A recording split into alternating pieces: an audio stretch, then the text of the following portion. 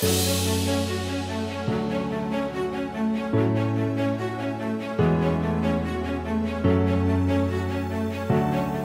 to a new episode of The Untold with Hevi Buzo. Today we will be talking about one of the most major problems the Middle East continues to face today: anti-Semitism, radicalization, and hate speech, which have been the main cause of decades of deadly violence.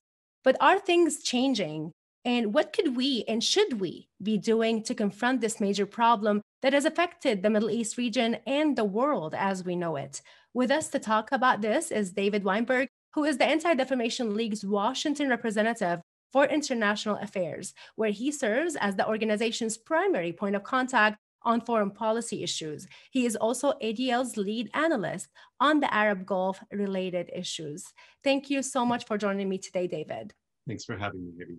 ADL has done tremendous work on confronting anti-Semitism and hate in general. And you, David, have been focusing on the Middle East, where this problem is on a very large scale. Anti-Semitism, anti-Zionism, hate speech, anti-minority, and the anti-Israel rhetoric is very widespread and is systematic. People like me who grew up in this region would argue that this campaign of disinformation by the governments and the regimes, and obviously the propaganda, that has brought a lot of destruction to this region for decades now. You've done a lot of work, and we're going to start with a study that you've done recently on anti-Semitism in the school textbooks in Iran.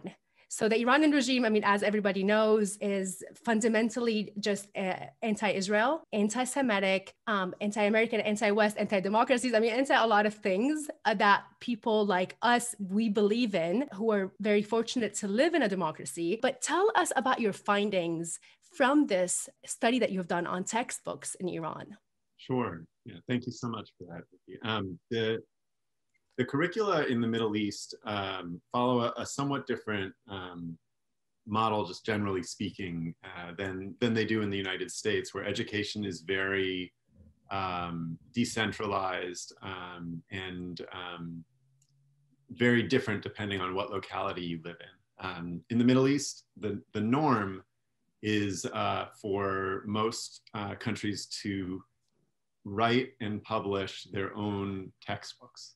So every year when a new edition of a textbook is issued for, say, chemistry or math or religious studies, it'll often be written and published through the government.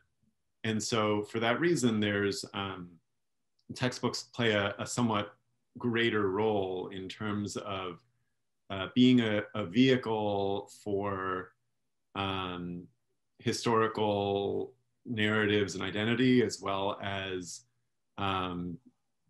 ideological propagation. And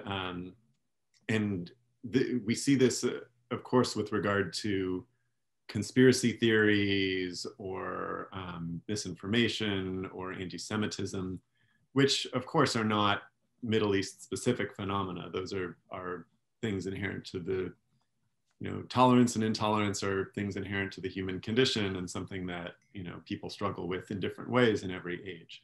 So in Iran in particular, there had been no study published in a comprehensive manner about hate and extremism and violence in the Iranian curriculum in the last half year.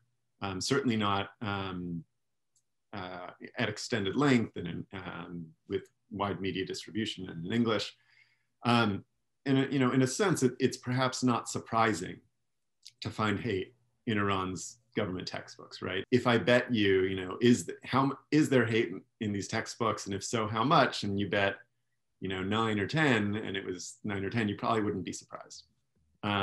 But the ways in which it manifests is sometimes instructive, right?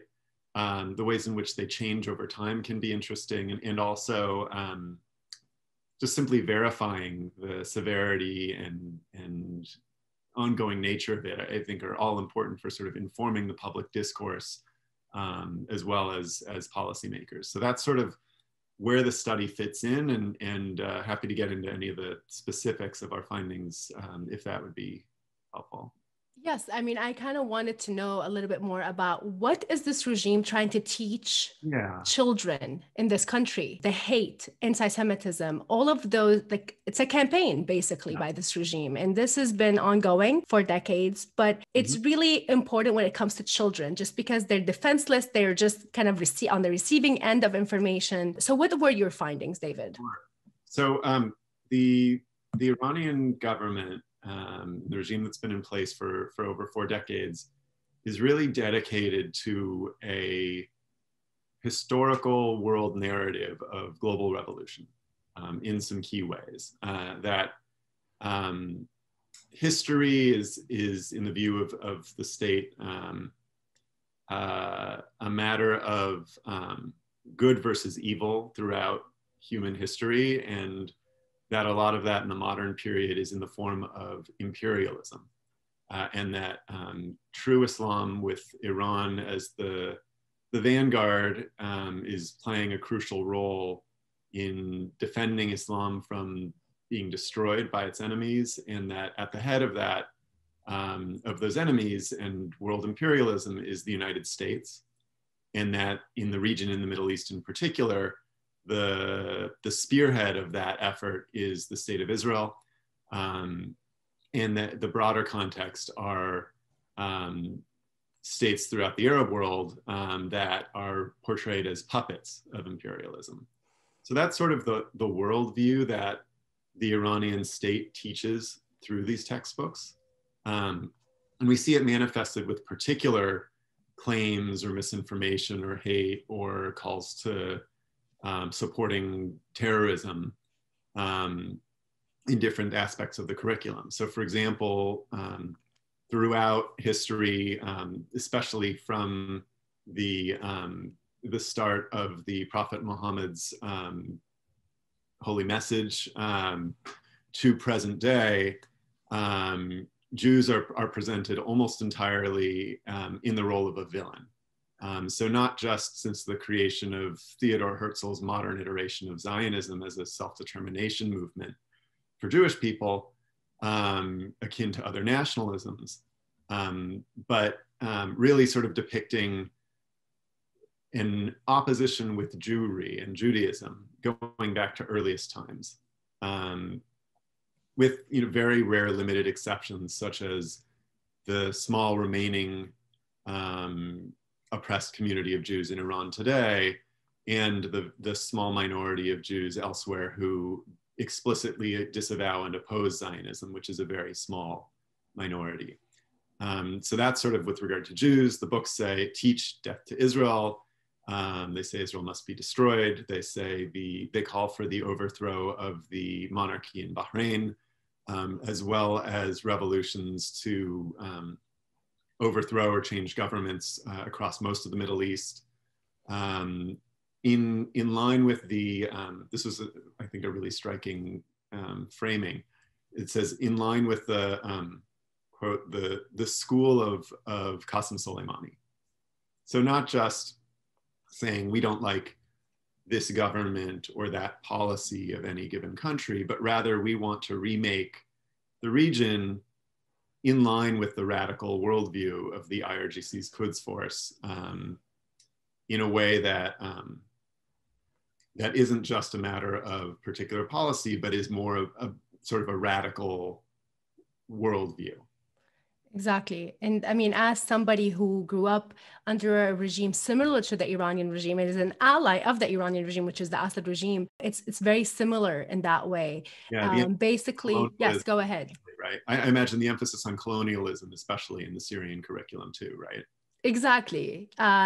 So it's definitely a systematic campaign of disinformation, of propaganda, but it's based on hate and based on basically, while they are the ones who are perpetrating all of the killing against their own people. I mean, in the Iranian regime's case and in the Assad regime's case, it's also the surrounding countries. And they're attacking Israel, but they're blaming Israel for all of what they've been doing to their own people. And of course, anti-Semitism is a major part of that campaign that they do. Yeah. But, it's also interesting, and I think it's important for our audience to understand, is that these regimes also have a campaign of hate against other minorities, against the LGBT community in Iran. So I want you to tell me a little bit more about that aspect of the Iranian regime's propaganda that is spreading to its people systematically.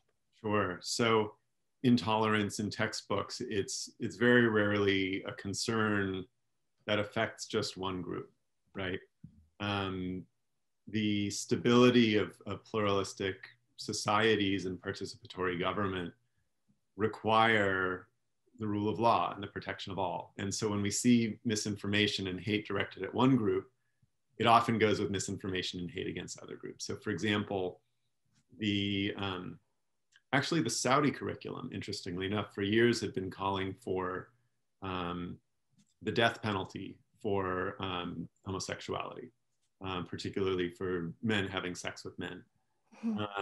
And that has actually been removed from the Saudi curriculum as of this year for the first time in I don't know how long, which is quite striking. I actually was surprised I did not find similar content in the Iranian curriculum this year, but it may be I didn't know where to look. I surveyed a very large number of textbooks, but I haven't read all of them.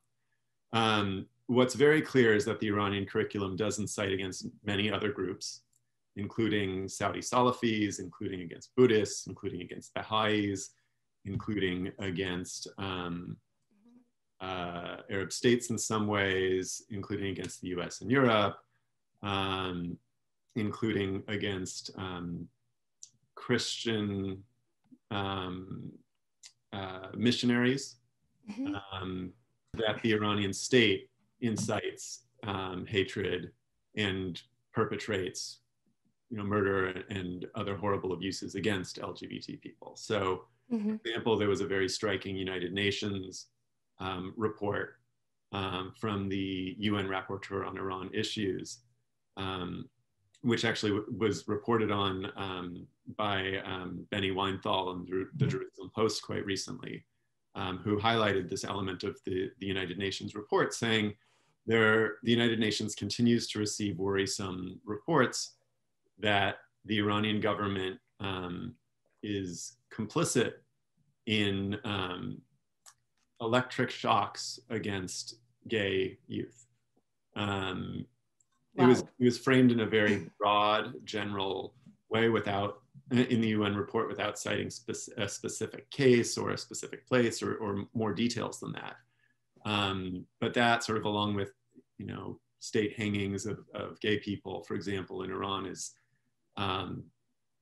something that's not just incidental, it's something that's reflective of state-directed propaganda and judicial policy. Very disturbing to hear. It's just really and heartbreaking too. But you also talked about the fact that you wrote some monograms about anti-Semitism in Saudi Arabia in the textbooks and the changes that have been made. Can you tell us a little bit more about that part of this issue? Absolutely. And it's one that I feel very deeply about. It's the first sort of textbooks issue that I started studying professionally ever.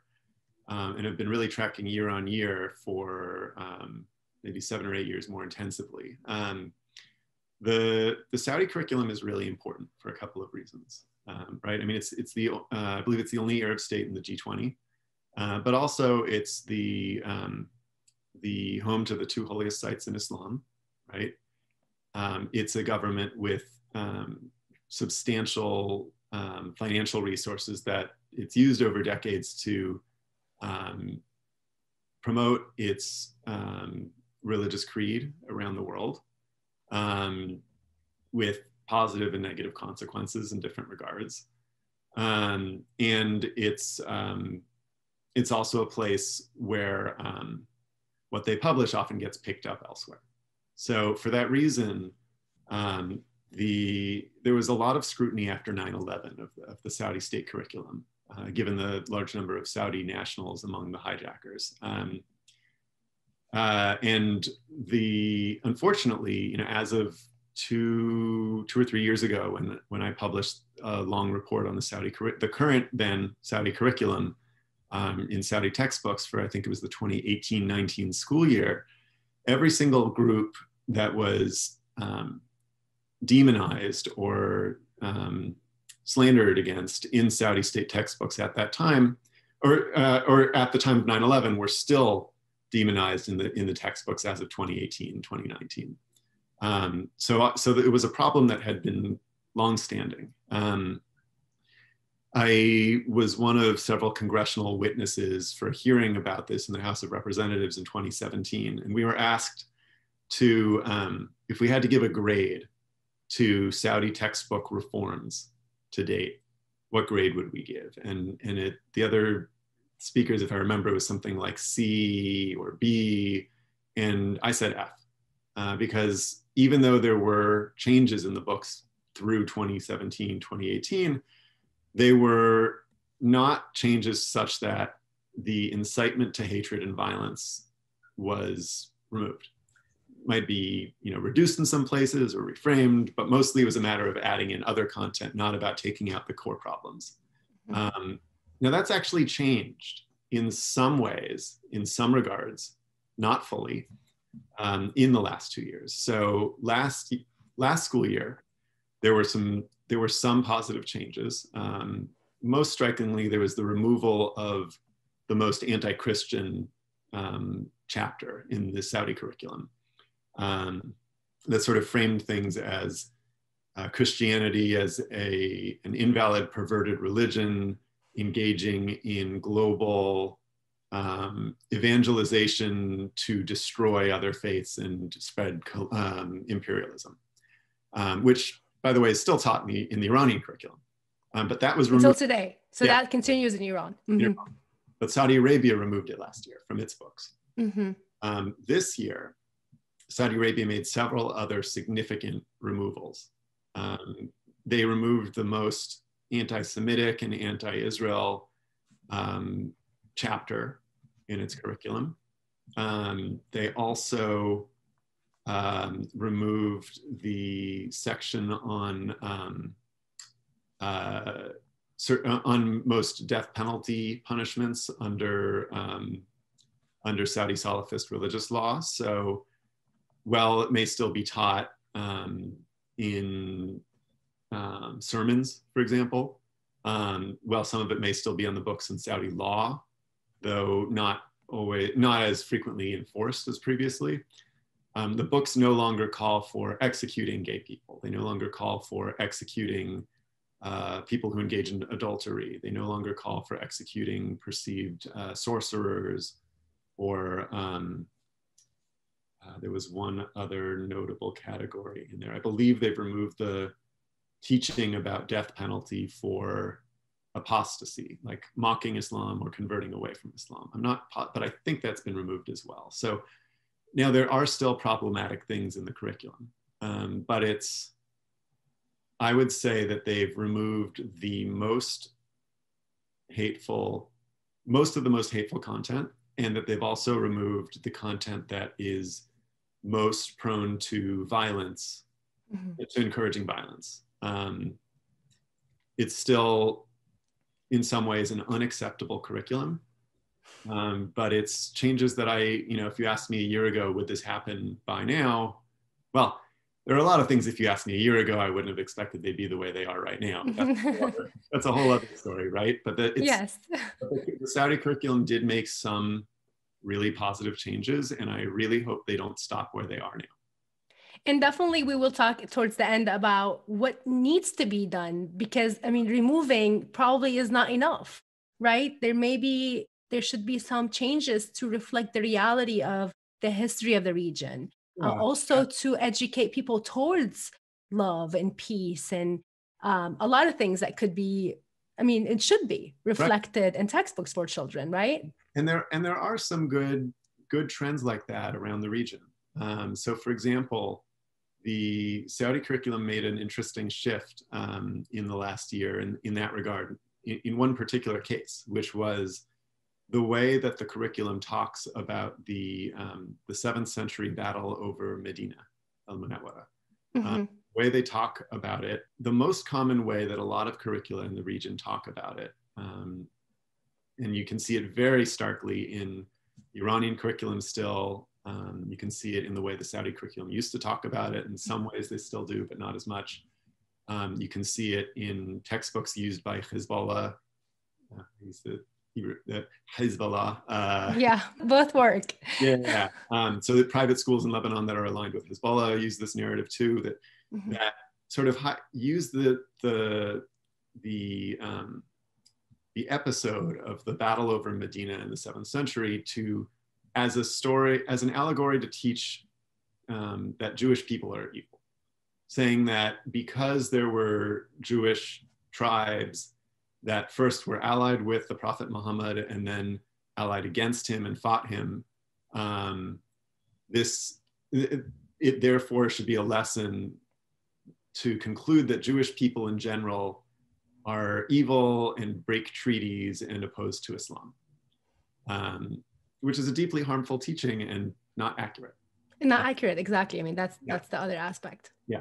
So the welcome thing is that there are new ways there are other ways of approaching this historical and religious lesson that are both accurate and more appropriate. So the Saudi curriculum now has a lesson on, and actually the Egyptian curriculum, as of a year ago when I saw it too, have added lessons about the importance of the lesson of tolerance from the struggle over Medina in the 7th century, and in particularly talking about the Prophet Muhammad's Charter of Medina, the pact that he made with all faith groups, including the Jewish minority in the city at the time and around it, that Muslims and non-Muslims both have both rights and duties in a proper Islamic polity. And so it can be a model of legitimizing, rightfully so, coexistence and cooperation between Muslims and Jews, and that the lesson from it needn't be about those groups that, including the Jewish ones, that broke the pact, but rather about the lessons we can draw from that sort of collaboration that the Prophet himself pursued in our present day. Another really positive example I'll touch on more briefly is in Morocco. The Moroccan state curriculum recently added some pages talking about the history of the Moroccan Jewish community, and that about Moroccan Jewish heritage being part of the broader tapestry of Moroccan heritage, in the context of a state with Islamic traditions and Islamic leadership in terms of its principles and orientations, that there still was a belonging role for Jewish people in history and today. And so that's, I think, a really great example of how it can be both localized to, be it history within Saudi Arabia or history within Morocco, but also universal lessons that are applicable and actually helpful to students and societies today. Absolutely. This is a very positive thing to see that there are positive changes. Yeah. It's very promising for the region that desperately needs it. But I cannot talk about this major issue of anti-Semitism, radicalization in the region without talking about Qatar's role. This is a country that is small, very rich, and has designated a lot of its fortune to spread anti-Semitism, anti-Israel, radicalization, hate, I mean, you name it. And it's very unfortunate for the region. It's very unfortunate for the rest of the world because that's been harmful all over. But the textbooks in Qatar, that's something I would be interested to know about. What are their textbooks? What do they look like for the children there? So I'd love to really engage in both parts of what you raised, because I think they're really important. I think I totally agree that Qatar has spent a lot of its wealth on spreading media messages across the region and around the world. And without being able necessarily for me to assess what's in the heart of a ruler, right?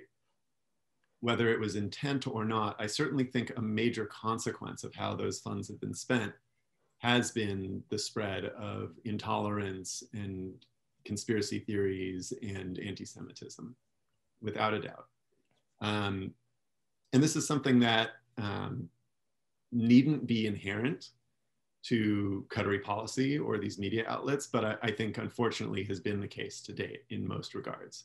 Now, at the same time, you'll also see Qatar host things like interfaith dialogue summits with Jewish people and summits on Muslim, Jewish, or Muslim, or Islamic, on helping the West relate and dialogue with the Islamic world. And things like that are not necessarily bad. And in fact, they're quite constructive.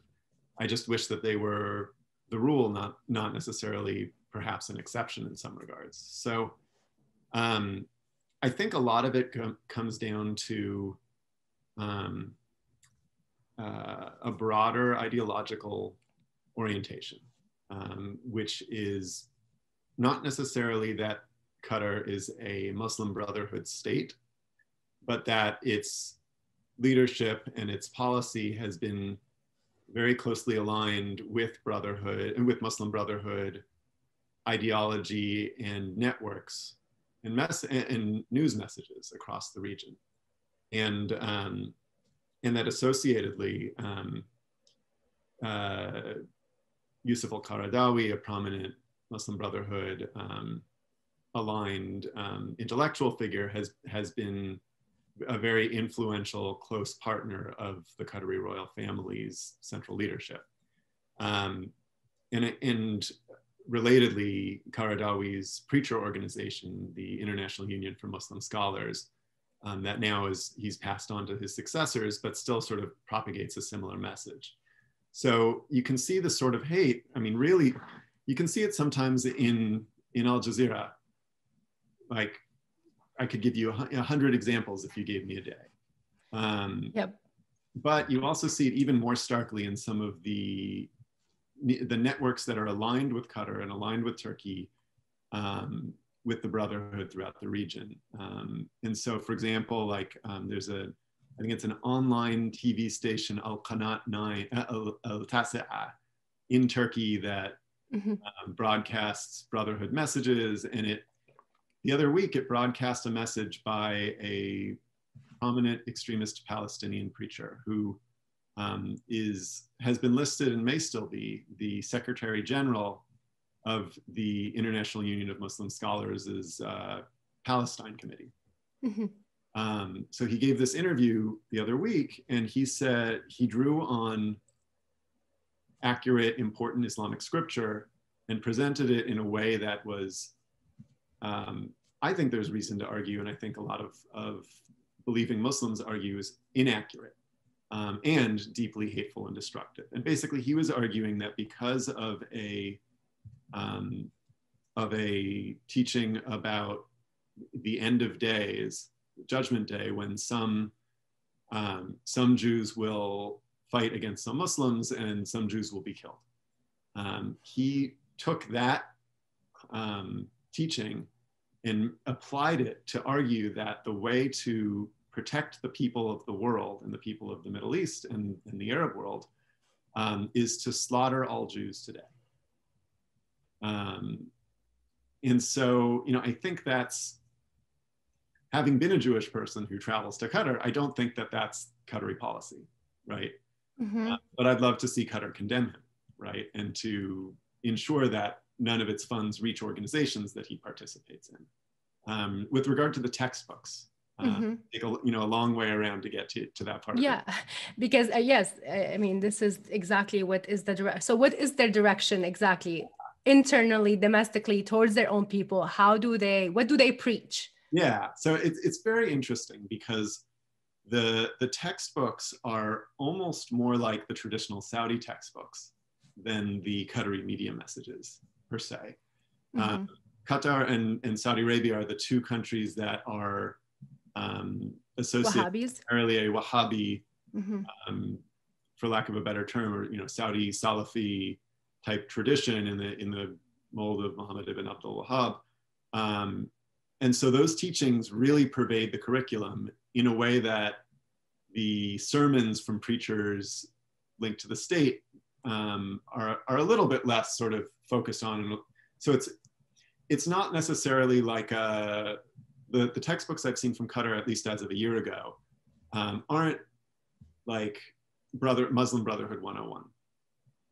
They're much more like the Saudi curriculum over previous decades, which is extremely hateful and harmful, but not in the Hassan al-Banna angle per se, just in a way that perhaps aligns with it in important and problematic ways. So and I guess maybe whether it's brotherhood-ish or not is less of a question. The question is more, is it spreading hate and violence and extremism and justifying hate and extremism by the brotherhood too?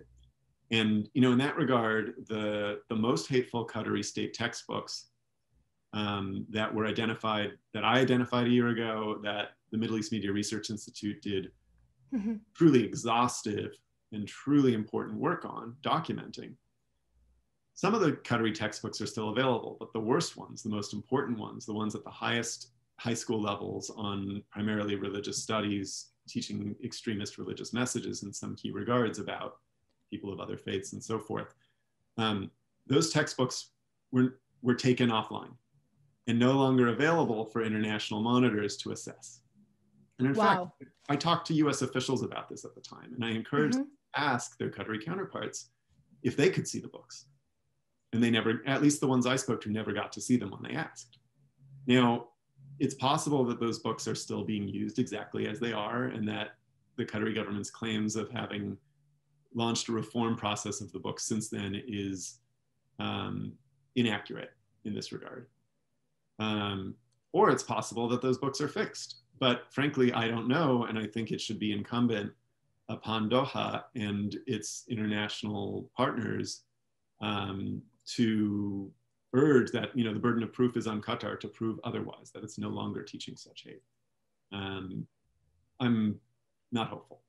It's really, almost unbelievable that they would be able to hide it, right? To like hide it from the world, what they're teaching. Yeah, it happens all the time though, right? I experienced this with the Saudi curriculum for many, many years, where I believe it was 2005, the Saudi, I think it was Adel al-Jubair, I think he was still a US ambassador to the US from Saudi Arabia then, if I'm remembering correctly. I think he and I think the king made comments to say it's being fixed or it is fixed. Except fast forward over a dozen years later, and I was still finding the same hate in there. I was at a conversation with some Saudi,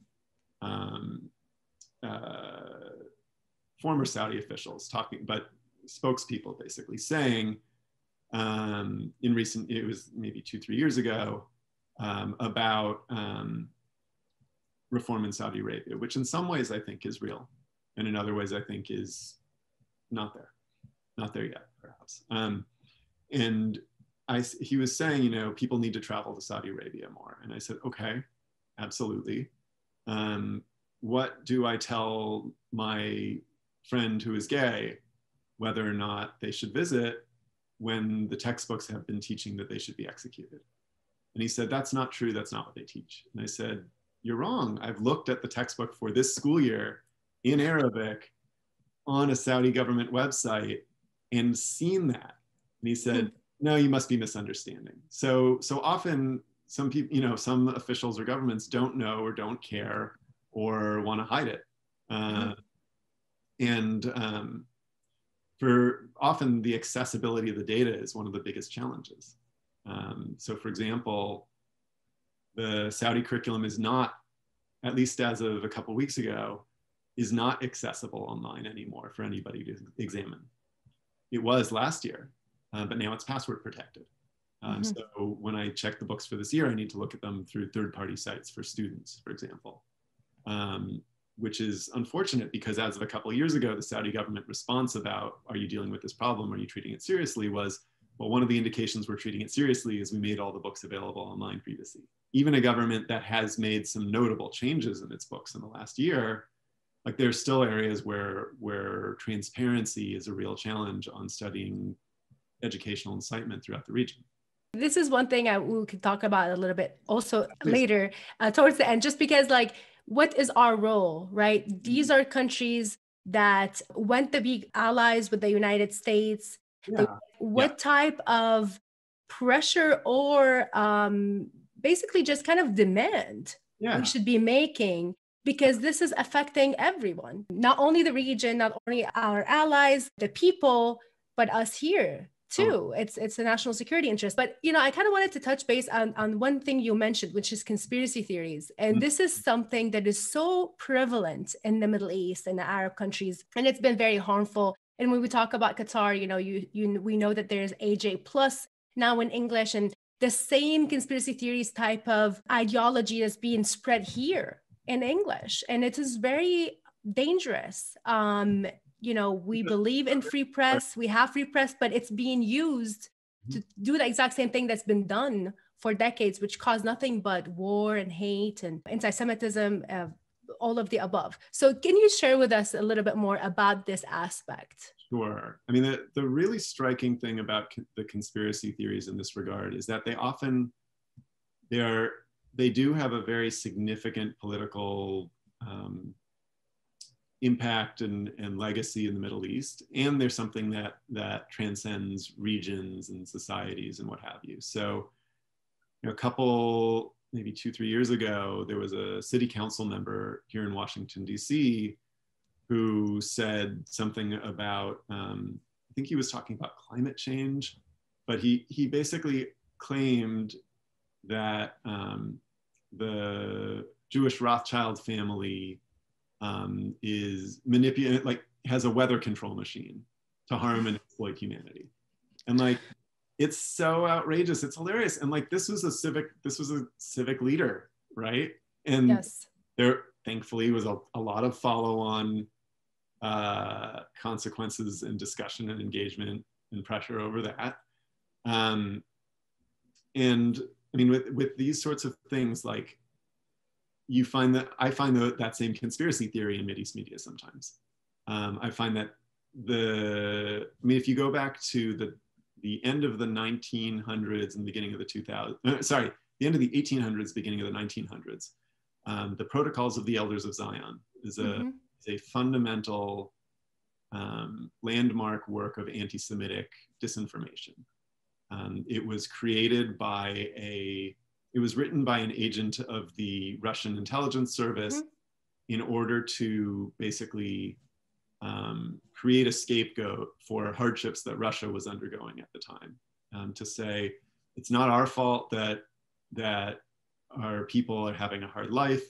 It's the fault of the international Jewish conspiracy that must exist. And here are all the different things that it must do through secret societies, through capitalism, through communism, through drinking blood, through greed, through total power, through murdering prophets. And so it's basically trying to displace the blame on themselves for the failures and their own misdoings on the minority defenseless group.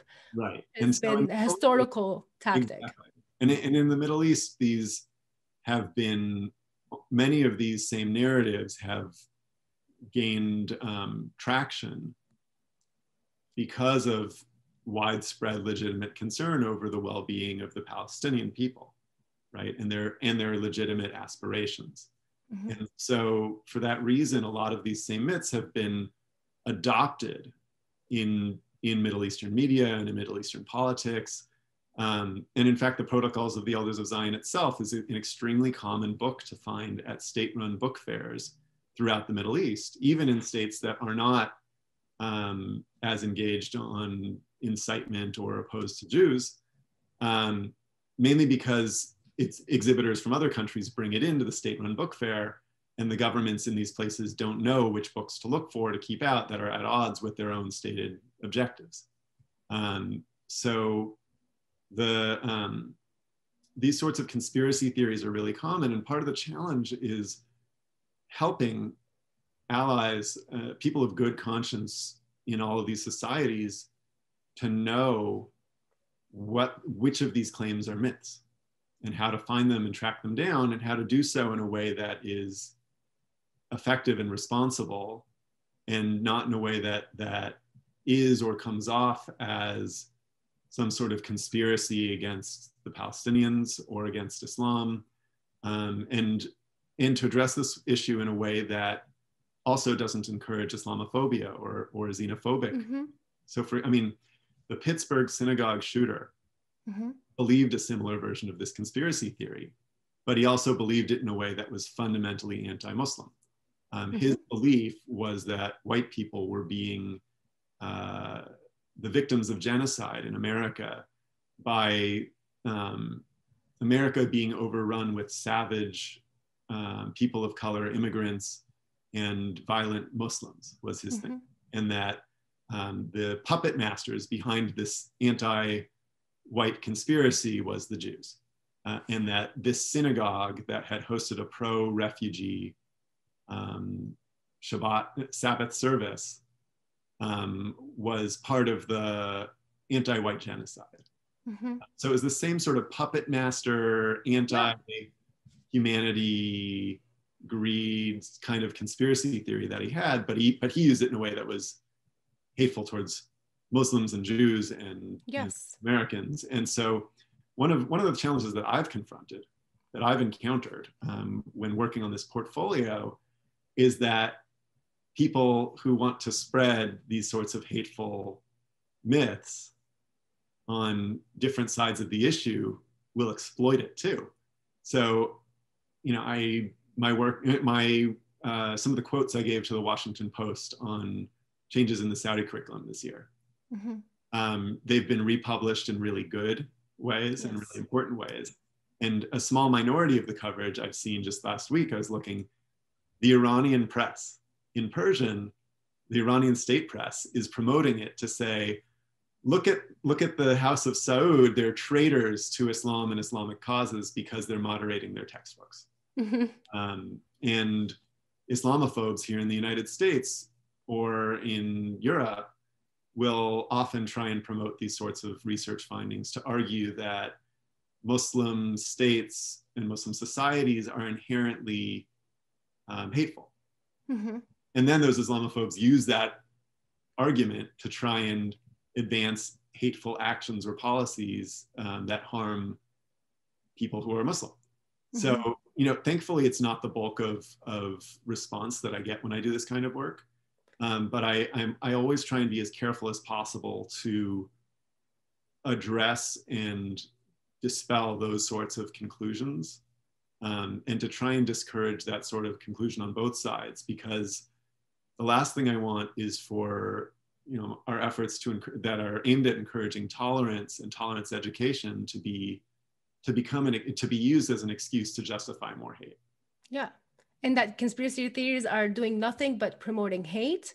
And it's really interesting that both sides, the extremists, are actually blaming the Jewish people on both sides completely for the opposite reasons.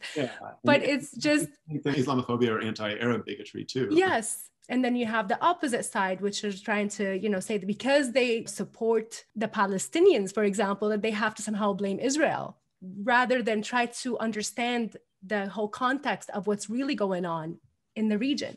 So it's a really complex story. It's really dangerous. And then, as you said, you guys are doing a great job highlighting this problem.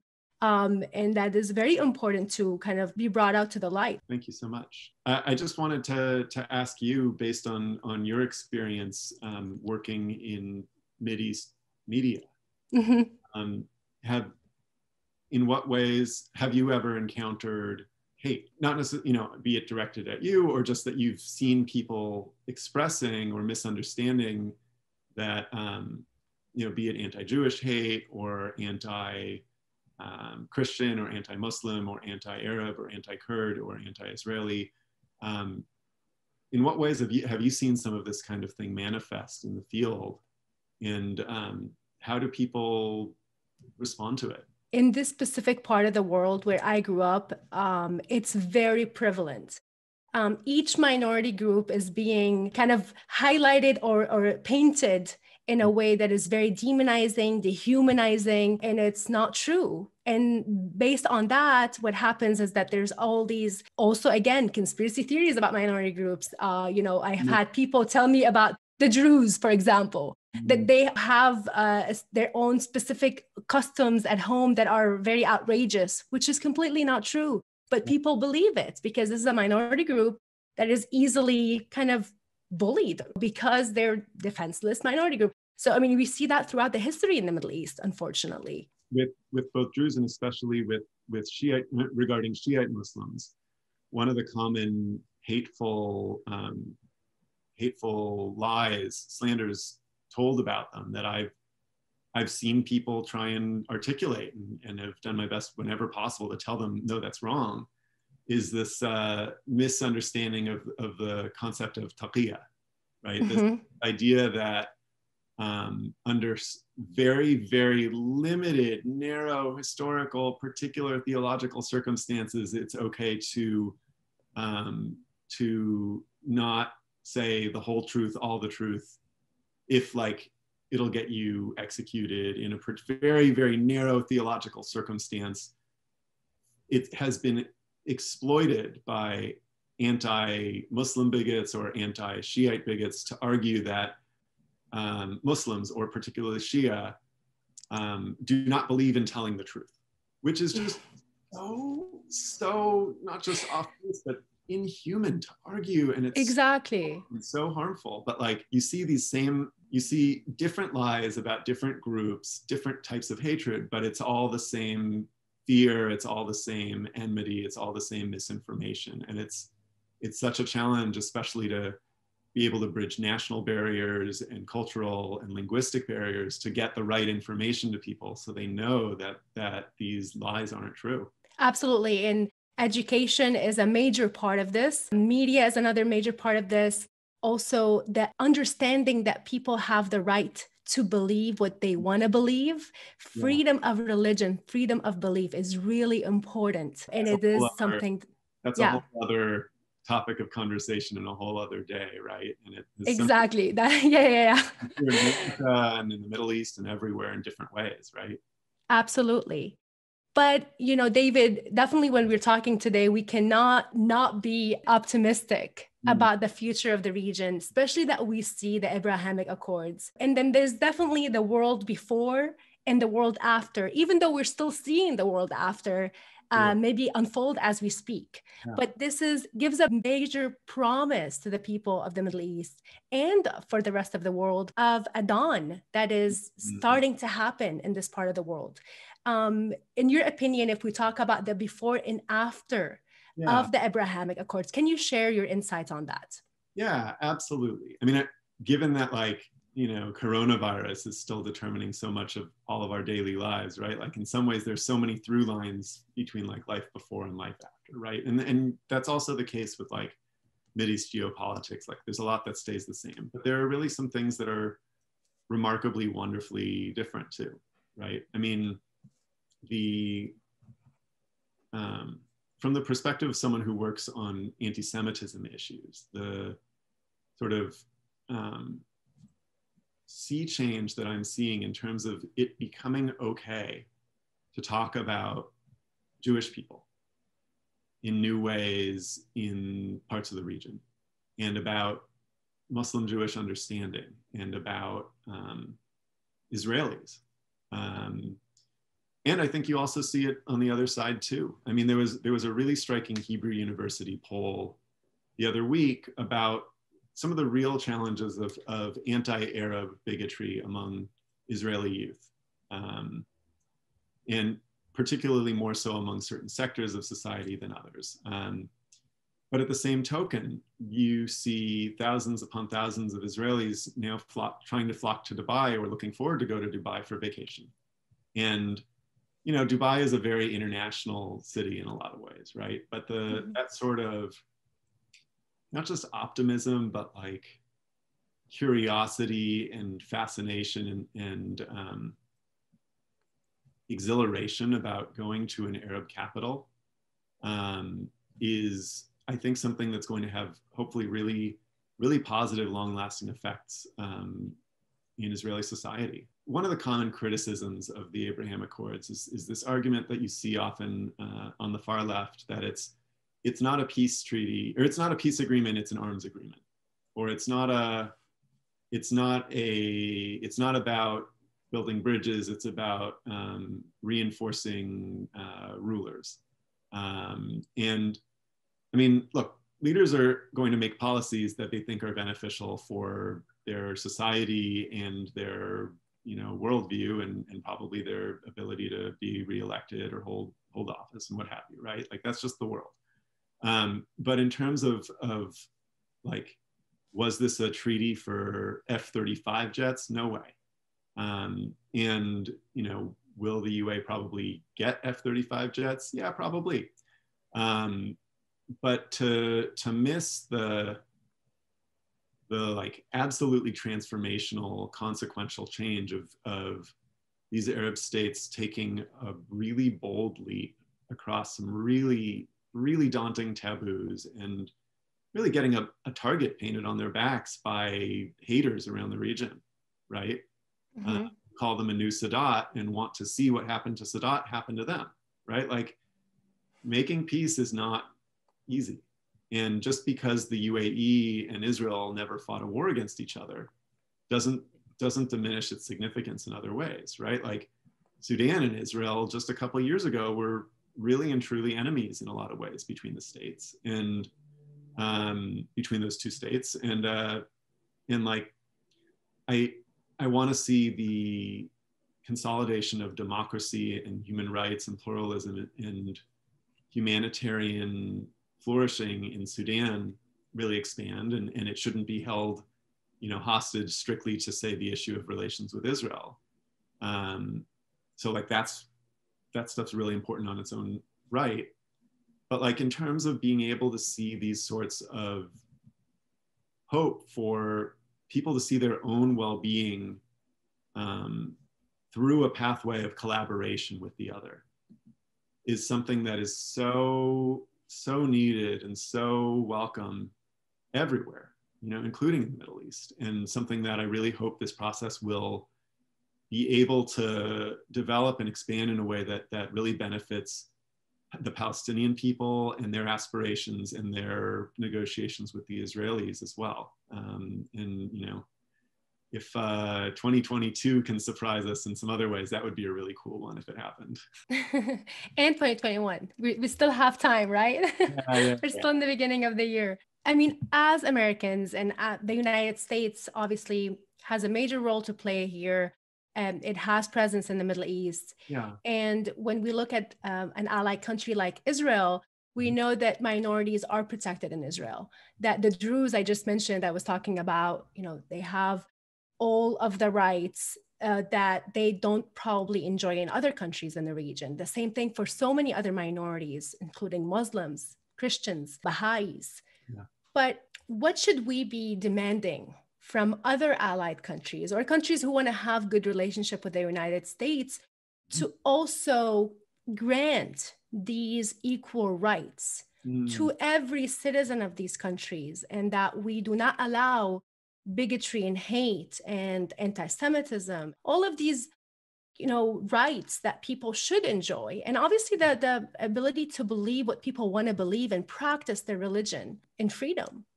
I think a lot of it varies country by country, right? And case by case and issue by issue. But governments being urged not to print hate in their government textbooks for educating the next generation seems like a pretty basic, reasonable demand to make, right?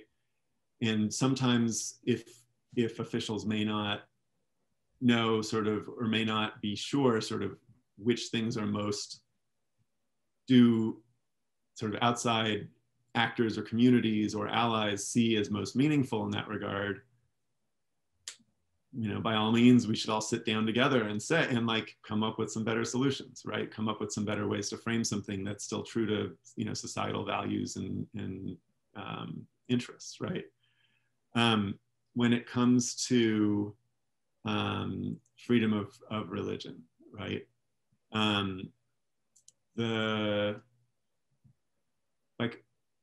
I don't expect that I will be able, as a Jewish person, to travel to the holy city of Mecca, with, in my lifetime. But it would be nice. You don't expect that? Right. But there is now an association of Jewish communities in the Gulf, for the 6 GCC states, that was just launched a week or two ago. So like, if a synagogue could get, publicly licensed and welcomed by the rulers in all of those countries, I think that would be a really nice thing. The government of Egypt had, for many years, unfortunately, a very hateful state television show that was framed as a talk show about all current affairs issues related to Israel. It was called The Blue Line. But even the name of the show was an anti-Semitic conspiracy theory. It was based on the idea that Jews aspire to conquer all land between the Nile River and the Euphrates River, and are, deviously tricking people until they can get that. And it seems like the show has finally been taken off the air after prolonged protest by outside extremism monitors. So, things like that, right? Like it's not just about the textbooks. And it's not just about inter-religious tolerance too, right? Like some of it is a matter of tolerance for different political points of view, right? And it's tolerance for free speech within the realm of not inciting violence per se. So like, America has the First Amendment and sort of different principles about freedom of speech than a lot of the rest of the world. But one thing that the U.S. government generally, U.S. officials generally believe, and I agree with, is that societies generally are more stable and successful when there's room for really rigorous and sometimes painful, harsh debate about politics and policy without retaliation, provided it's done so in a way that's not direct, that's not calling for violence. So that's one area where, like, in the Middle East, there are some really great steps towards freedom of religion in some places, and free discourse about policy is sometimes more challenging, and an area where hopefully we can see some more progress in ways that really benefit everyone. Absolutely. While we conclude this, our episode today, and I really love talking to you, David, on a hopeful note, what do you think must be done? Like, if we are talking about steps right now to make the region a more tolerant, open, loving place where hopefully there's a true and lasting peace, what must be done today? It needs to be a whole of societies and whole of governments effort. So it's building bridges across boundaries and meeting the other and hearing their concerns and collaborating to address that. It's striving to be the most inclusive and pluralistic society and equal societies as we can build, and respecting the other and their differences and different traditions, right?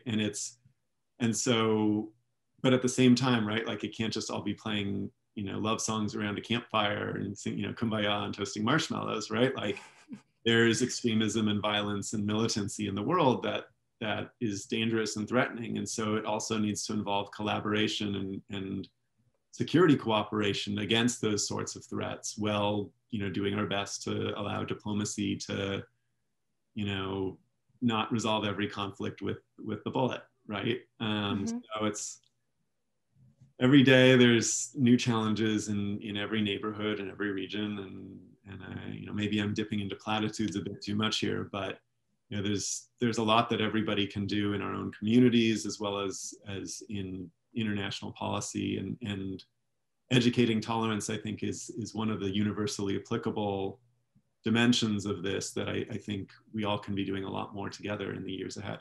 Thank you so much, David Weinberg. I would love to have you on again soon to talk some more about this. Thank you all for listening and watching with you, Hevi and the Untold, and I'll see you next time.